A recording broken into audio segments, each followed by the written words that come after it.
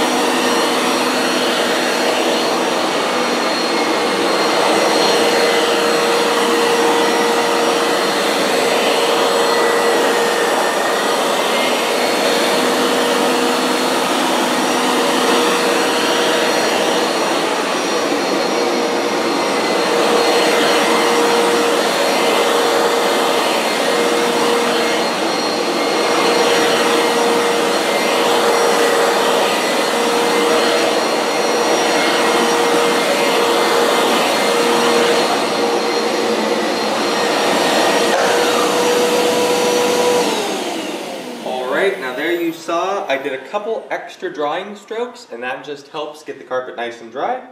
So that's all we're going to do, and we're just going to carry on through the rest of the room.